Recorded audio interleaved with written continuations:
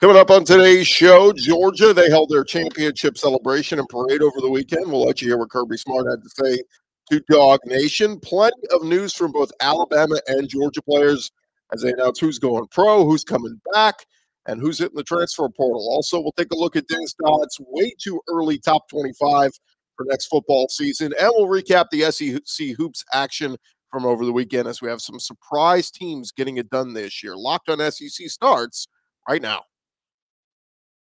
You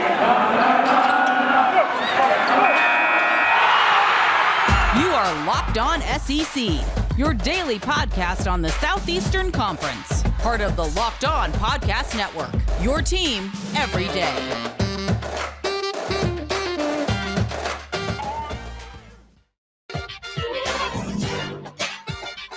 And what's happening, everybody? Welcome into Locked On SEC. Great to have you guys along. Today's episode is brought to you by Sonos. Experience the game like never before with the Sonos Arc, the premium smart soundbar for TV, movies, music, gaming, and more. Visit Sonos.com to learn more. I'm Chris Gordy. Thank you guys for making Locked On SEC your first listen every day. Remember, Locked On SEC is free and available on all platforms, including YouTube and at LockedOnSEC.com. Plenty to get into. Let's go around the conference. Boots out to the right. Takes the handoff. What a catch! Around the conference.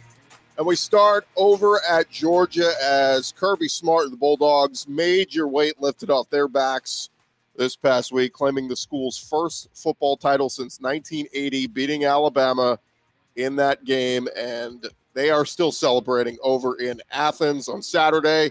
The Bulldogs celebrated the title, and the winning coach took to the podium to speak. Kirby Smart thanked his players for all the hard work they did before the season even started. He also thanked the school's administration and the Georgia fan base for the support that they have received. Our buddy Reggie Chatman, who joined us on the show last week, he works with 11 Alive News in Atlanta, and he was there. Welcome back, everybody, and welcome inside Sanford Stadium following a celebration for the ages. 41 years in the making, the Georgia Bulldogs, your 2021 national champions, and the crowd they had on hand was fitting considering just how big this moment was for not just this city, but this entire state. Over 90,000 people inside the stands celebrating a national championship, and they had plenty to cheer about the entire day. Success usually comes to those who are too busy to be looking for it. Henry David Thoreau. That embodies this team. They never embraced the success. You know what they kept doing? They just kept chopping wood. They just kept chopping wood. We're burning the boats, baby, and we're coming back. Go Dogs. This is a workout we did. I'm pretty sure all these guys, it's burning all their heads. So we were on this side of the stadium right here. We started at the bottom. We ran to the top, and we did that 15 times. 15 times for 15 games. And sure enough, we won every one of them. I just want to say, Dawg Nation, look what we built. I love you all. Go Dogs, and this Georgia Boy show is happy to be here. Every guy that you see right here, every guy that you see on the sidelines from the past years that helped lead us and build this foundation, we knew we had something special, and we couldn't leave just then. I called my brother Vontae, and I was like, Vontae, we coming back? We gonna do this? He was like, yeah. And I was like, oh, shoot, let's do it then. So he ran it back. One last time. Let's hit it for them. Go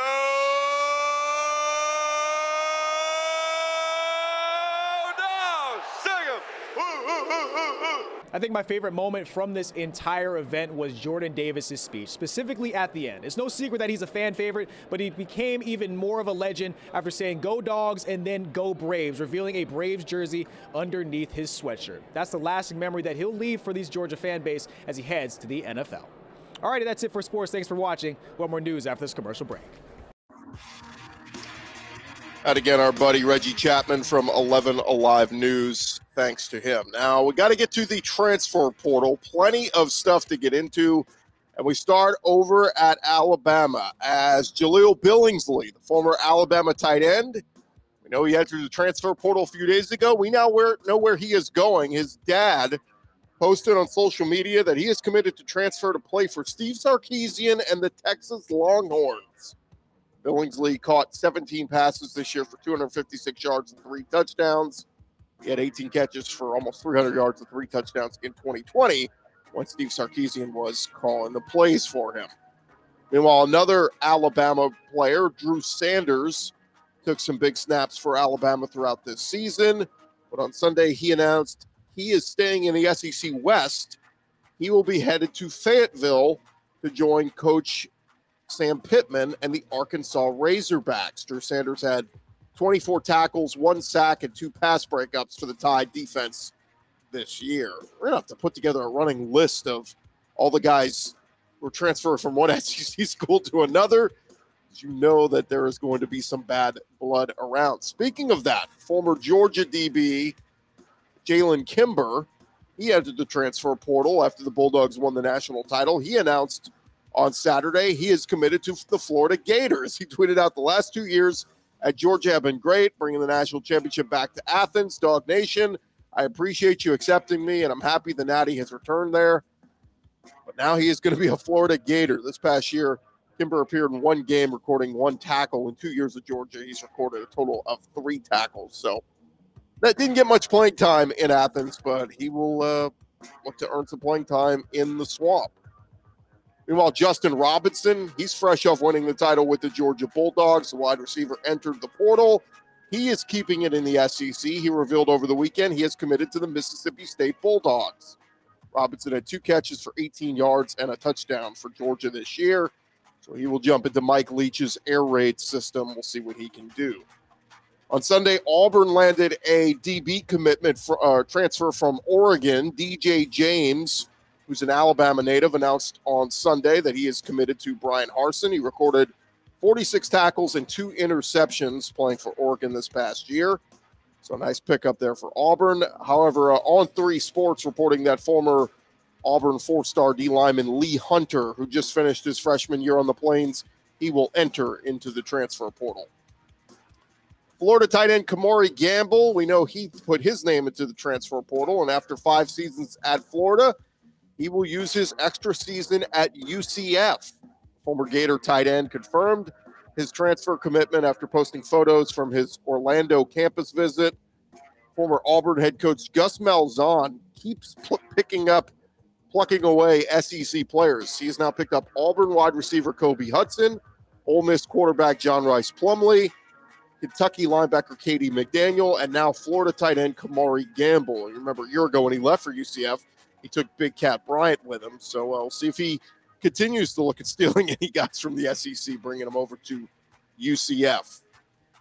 Over at LSU, West Weeks, a freshman linebacker at Virginia this past season, he has committed to transfer over to LSU.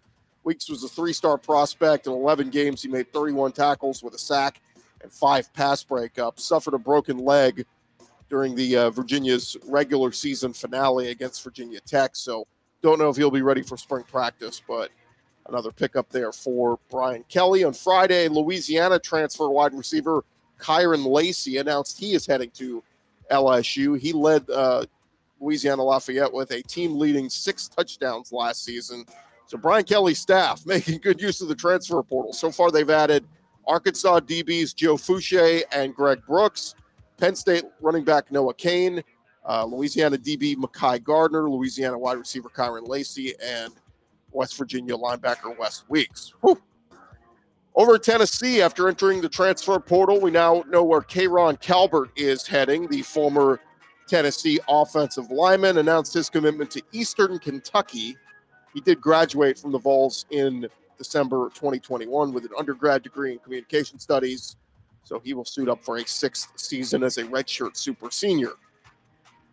Meanwhile, over at Ole Miss, Henry Parrish, their 3rd-string running back, announced he has entered the transfer portal, and now we know where he's going. He will follow his former Ole Miss running backs coach Kevin Smith to Miami. Henry Parrish will be a Miami Hurricane. Another guy leaving Georgia, Lavassier Carroll. He has entered the transfer portal, was a 4-star recruit as a running back, switched to defensive back in the spring, played in 4 games, made 3 tackles in the Charleston Southern game for Georgia. Kalen Newton, the younger brother of Cam Newton, is reportedly in the transfer portal after 2 seasons at Auburn. He was listed as a wide receiver this year, played in 21 games over the last 2 seasons for Auburn, mostly on special teams. He did block a punt that helped Auburn defeat Georgia State this season. Over at Ole Miss, DB Jalen Jordan has announced he will continue his career at South Alabama. And great-grandson of the late Bear Bryant, quarterback Paul Tyson, he announced he was leaving Alabama. He is heading to Arizona State.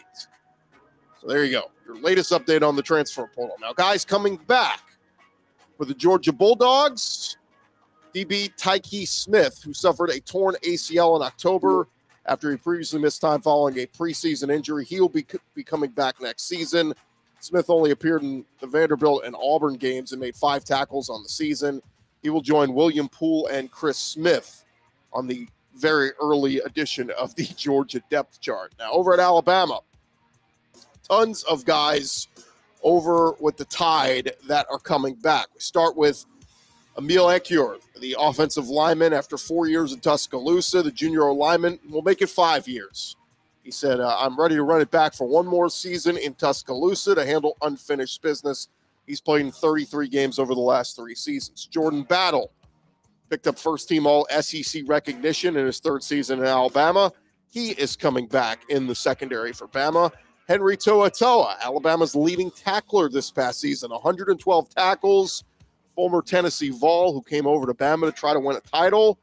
He announced on social media he is home now for the Tennessee transfer. He says he put God first, and Bama's been a place that has welcomed him with open arms. He is coming back for another season. That is a big get for that Alabama defense. In addition, DJ Dale, the big run stuffer up front, he's coming back. And DeMarco Hellams, another part of that Alabama defense, is coming back. So those are some big pieces for the Tide. And all those guys cited, the job is not done yet, unfinished business. Yeah, they've got revenge on their mind. And look, playing at Alabama, chances are you'll probably be back in a title game very soon. Over Florida, Brenton Cox, one of their big pass rushers, he announced he is coming back for another season. He wrote that he will return to Florida and not enter the draft. He led the Gators in both sacks with 8.5 and tackles for a loss with 14.5. And over at Kentucky, Tyrell Asian announced he is coming back for another season. It's a big get for Kentucky's defense, which is also getting DeAndre Square back as well. Asian appeared in 12 games, making 46 tackles, recorded an interception, which he returned 95 yards for a touchdown. Good news for Arkansas, as quarterback Malik Hornsby has reportedly withdrawn his name from the transfer portal. Hornsby has been KJ Jefferson's backup. He entered the portal just a week ago, and it's been with the Razorbacks 2 seasons. He surprised fans entering the portal, but now he has pulled out, and he's staying at Arkansas. Meanwhile, guys going pro. There is a laundry list of Alabama and Georgia guys that are going pro. Let's start with Alabama. Jalen Armour Davis is going pro after 4 seasons at Alabama. John Mechie, the junior Alabama wide receiver, signed with an agent. He's heading to the pros. Other Alabama guys include Evan Neal, Jamison Williams, Slade Bolden, Vidarian Mathis, Josh Jobe, Christopher Allen, and Chris Owens, all Alabama guys heading into this year's draft. For Georgia, it was a busy weekend of announcements. Running back Zamir White got the announcement started on Friday. Of course, he followed fellow running back James Cook. And then you heard a lot of other guys specifically on that defense announced over the weekend. DBs Lewis Seen and Darian Kendrick, both jumping for the pros. Nakobe Dean, of course, the Butkus Award winner, he's going pro. Travon Walker, he announced he's going pro. He expects to climb up draft boards. And then offensively, Jamari Salyer and wide receiver George Pickens all heading to the pros. So a lot of big names there for Georgia, all heading to the next level. At Auburn, their linebacker Chandler Wooten became a star this year for them. He's capitalizing off of a big season. He will go to the pros. And there you have it. Those are your guys going pro. Some other notes real quick. Tennessee has added an opponent to their 2025 schedule. They already had their season opener against Syracuse in the Chick-fil-A kickoff game. They will now host the UAB Blazers in 2025. Some coaching news. LSU and Brian Kelly are hiring Georgia's Cortez Hankton as their next wide receivers coach. Hankton is a Louisiana native and former NFL wide receiver. He's been at Georgia since 2018, also served as Georgia's passing game coordinator. Very familiar recruiting across Louisiana. He issued a farewell letter thanking Kirby Smart and the rest of the guys there.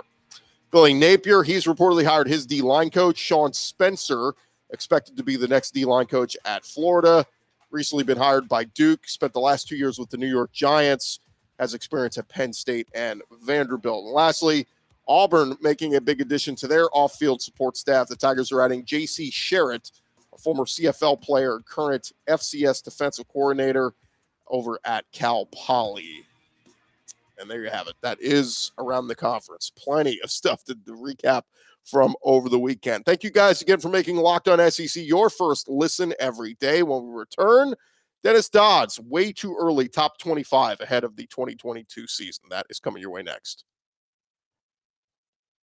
It is the new year, so that means New Year's resolutions. And if yours is about getting fit or eating healthier, you need to make sure you include Built Bar in your plan. Built Bar is the best protein bar that tastes like a candy bar, maybe even better than a candy bar. It is covered in 100% real chocolate. Many Built Bars contain 130 calories, 4 grams sugar, 4 grams net carbs, 17 grams of protein packed in there.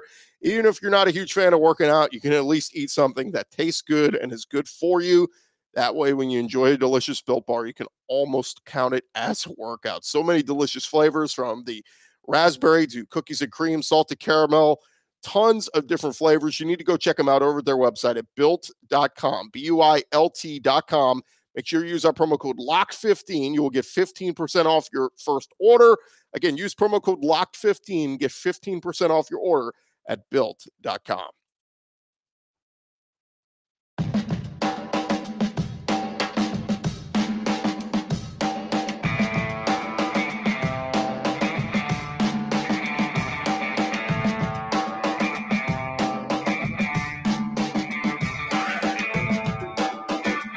Right along here, Locked On SEC.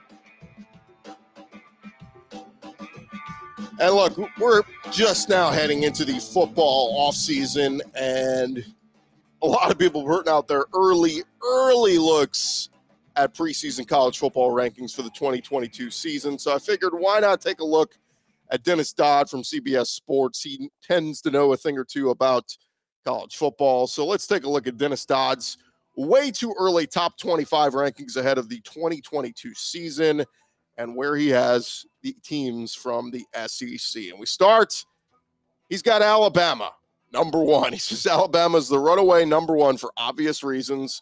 It has most of its best players back. Nick Saban has 7 years to go on his contract. He said, how does this keep happening? 2 years after losing 6 first-round picks, a season after playing for another national title, the Crimson Tide will be loaded yet again. For starters, Heisman Trophy winner Bryce Young and Nagurski Award-winning linebacker Will Anderson are back. That's arguably the best offensive and best defensive player in the country. A new running back will have to emerge with the loss of Brian Robinson. Coming in at number 3, he's got the Georgia Bulldogs, the defending champion Dogs. He said, will once again play crushing defense. They always do under Kirby Smart. Some of the faces will change. Be interesting to see what happens at quarterback. Stetson Bennett, JT Daniels, transfer portal, or what? At least 6 starters should return on offense, including freshman All-American Brock Bowers. So might feel a little bit disrespectful there, but some questions with Georgia moving forward. Bama's got a lot of their questions already answered for next season. Rounding out the top 5, he's got Texas A&M coming in at 5th. He says the nation's top recruiting class gives the Aggies a tailwind heading into next year. With true freshmen having more of an impact sooner, it will be fascinating to see who contributes first. Aggies will be drooling over their top quarterback signee, Connor Weigman. There has to be a hint of disappointment after beating Alabama and winning only 8 games. And the SEC West is always difficult, but over at Texas A&M, he's got them number 5. Number 8, this is a little bit of surprise. He's got LSU number 8 in his top 25 rankings. He said, ignore that fake accent dude from Massachusetts in the corner. Brian Kelly, the coach, is the real deal. If you told any program they could get the winningest coach in Notre Dame history, they would take it in a heartbeat. Brian Kelly has better access to the playoff now in the SEC, but he will have to work harder to get there. He's going to have to recruit. But it's an interesting thought, and I've seen some people kind of thinking the same way. Brian Kelly has won everywhere he's been. Why would you not at least consider them LSU to be a top 25 team next year? Again, he's got some more work to do in the transfer portal. Going to be a lot of new faces over at LSU. Rounding out the top 10, he's got Arkansas coming in at number 10. He says Sam Pittman continues to overachieve in Fayetteville. The 9 wins in 2021 were the most since 2011. That's also the last time before 2021 the Razorbacks scored at least 30 points in 5 or more games. The offense loaded with KJ Jefferson back, who had the most touchdown passes since Austin Allen in 2016. Cincinnati comes to Razorback Stadium to open the season. Arkansas, a preseason top 10 team, according to Dennis Dodd. Coming in at number 15, he's got the Tennessee Volunteers. He said Josh Heupel has assimilated quickly at UT. 7 wins look like a bright light at the end of a tunnel, and Hendon Hooker has Heisman hopes and a rocket arm that produced 31 touchdown passes this year. The defense has to get better, but if you look at their schedule, 9 wins seems more than possible for the Vols next year. Tennessee as a way too early top 15 team heading into next season. His only other team from the SEC that he has ranked in the top 25, he's got South Carolina at number 22. He said Shane Beamer defied expectations, winning 7 games in year 1 of his regime. But now you insert Spencer Rattler from the transfer portal, and the Gamecocks will be a legitimate upset threat in several SEC games. Expect 8 wins as the upward trajectory continues. I agree. I love the additions that South Carolina has made in the transfer portal. I like their recruiting class. I think Shane Beamer and South Carolina are a team to watch in the East this year. I'd even argue 22 may be a little bit too low. Again, they got to prove it, but feel like the arrow pointing upward for Shane Beamer in South Carolina. Some omissions here for Dennis Dodd in his way too early preseason top 25. How about Kentucky, who ranked 15th in the final coaches poll? I mean, they've got Will Levis back. They lose Wan'Dale Robinson. Chris Rodriguez is coming back. They got a lot of pieces coming back at Kentucky. Kind of curious you wouldn't have them ranked as a preseason top 25 team. Probably forgot about them. Another one, Ole Miss, ranked 11th in the final coaches poll, yet not in Dennis Dodd's preseason top 25. I know Matt Corral is on the way out, and there's a question mark there at the quarterback spot. Will Jackson Dart from USC end up transferring in? We will see. But you know the offense is still going to be good. It's a Lane Kiffin offense. They're going to score points. Can the defense continue to improve like they did this year? We will see. But I would definitely put Ole Miss as a team that probably should have received more consideration for being a top 25 team heading into next season. And lastly, I kind of just threw Mississippi State in there. They were in the others receiving votes category in all the big polls prior to their bowl loss to Texas Tech. Look, Mike Leach getting 7-8 wins.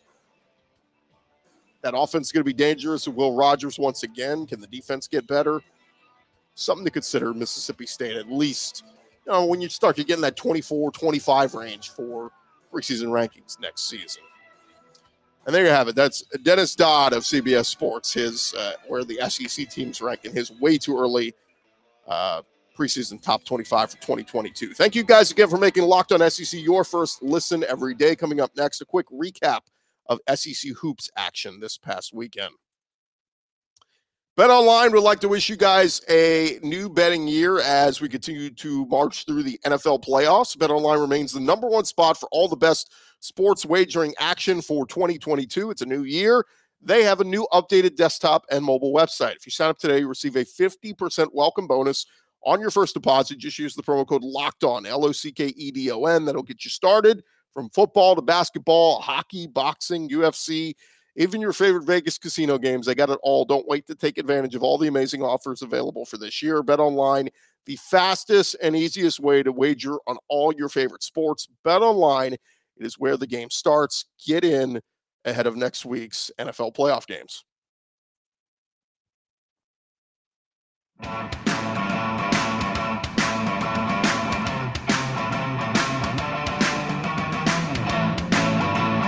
All right, final segment here on Locked On SEC, and just wanted to jump into a little recap of what we saw this past weekend in SEC hoops action, and there were some really good games, some really big wins for some teams. And so before we hop on into it. Let's start in Oxford, where number 4 Auburn was facing a tough test after getting an emotional win at Alabama last week, then having to play at Ole Miss. Despite trailing by 6 at halftime, Auburn outscored the Rebels 42-27 in the second half, and Auburn won it 80-71 to improve to 16-1 on the season, 5-0 in the SEC. Walker Kessler led the way with 20 points and 10 rebounds. Jabari Smith, he had 15 points. Katie Johnson had 14. Auburn extended their win streak to 13 straight games. They shot 50% from the field. Ole Miss had won 10 of the 14 previous meetings between the two, so that was a big win for Auburn, with a team that they seem to struggle with. Meanwhile, number 18, Kentucky, they dismantled Tennessee at Rupp Arena, 107-79, on a day where legendary SEC coach Joe B. Hall passed away at the age of 93, led Kentucky to its 4th national championship in 1978. He was very close with John Calipari, who paid tribute to his friend by holding a rolled-up program while coaching the game. Freshman Ty Washington scored a career-high 28 points. Severe Wheeler returned from his injury to add 21, and Kentucky shot a season-high 68% in front of a rocking crowd in Lexington. Kentucky improved to 14-3 on the year, 4-1 in the SEC. Tennessee, they fell to 2-3 in the conference. Number 12, LSU really struggled down the stretch offensively against Arkansas on Saturday. They ended up losing 65-58. Jalen Williams for Arkansas hit a tie-breaking three-pointer with less than a minute to play. The Razorbacks ended the game on a 17-2 run in the final 9 minutes. Arkansas coach Eric Musselman didn't even coach in the game. He was recovering from shoulder surgery. And then assistant coach Keith Smart served as the interim head coach. He was a Baton Rouge native, so felt right at home there in Baton Rouge. After dropping their first 3 SEC games, the Razorbacks have put together back-to-back wins against Mizzou and LSU, so they were right back in this thing. LSU, they had their 13-game home court win streak snapped.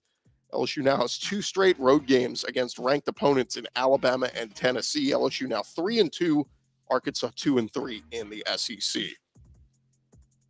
Alabama, they suffered yet another disappointing loss, falling at Mississippi State 78-76. Anderson Garcia made a free throw with under 4 seconds left, and Iverson Molinar had a game-high 24 points for the Bulldogs. Keon Ellis missed a long three-pointer just before the buzzer. Jaden Shackelford led Alabama with 17 points. Bulldogs beat the Tide for the 4th time in the last 5 meetings in Starkville. The Tide have now lost 3 in a row, while Mississippi State is an impressive 12-4 overall, 3-1 in the SEC. So Alabama's got to figure out what is going on with them lately. The red-hot Texas A&M Aggies, they remained undefeated in the SEC, going up to Mizzou, beating the Tigers 67-64. Henry Coleman led the way with 18 points. And the Aggies at 4-0 in the SEC will host Kentucky coming up this Wednesday. Should be a rocking atmosphere at Reed Arena. Mizzou's rough season just continues. They are now 7-9 overall, 1-3 in the conference. Florida, they finally got their first win in the SEC, beating South Carolina 71-63 on Saturday in Columbia. Flanders Fleming and Kawasi Reeves both had 14 points, while Colin Castleton had 10 and 7. Both the Gators and Gamecocks now 1-3 in the SEC. And Georgia's rough season continues as they fell to Vanderbilt 73-66. Vandy ended a near 8-year drought, beating Georgia on the road. Jordan Wright scored 20 points, grabbed 12 rebounds. Scottie Pippen Jr. scored 13. Vandy now 2-2 in the SEC. Georgia's 0-4, 5-12 overall on the season. And there you have it. That is your SEC Hoops Weekend Recap. That is just about going to do for me here, Chris Gordy, on Locked On SEC. Thanks again for making us your first listen every day. Now go make your second listen. Check out the Locked On Bets podcast with your boy Q and Lee Sterling. They'll give you all the picks you need. We'll be back tomorrow. We'll have some special guests joining us throughout this week to talk some more SEC as we dive deeper into the offseason that is SEC football. Crazy to think, a week ago today was the last college football game of the season. We got a long offseason ahead of us, a lot of transfer portal news that will not stop. So we'll continue to have roster movement throughout the season. I'm Chris Gordy. We'll talk to you guys tomorrow right here on Locked On SEC.